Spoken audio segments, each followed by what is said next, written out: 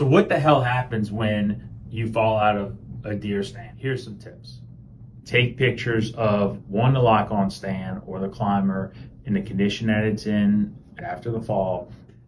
And two, take a picture of the stands and the tree that it was attached to. When you go to the hospital, keep the discharge papers and have the deer stand brought back to the camp. It can be brought to an expert and we can see exactly how it malfunctioned.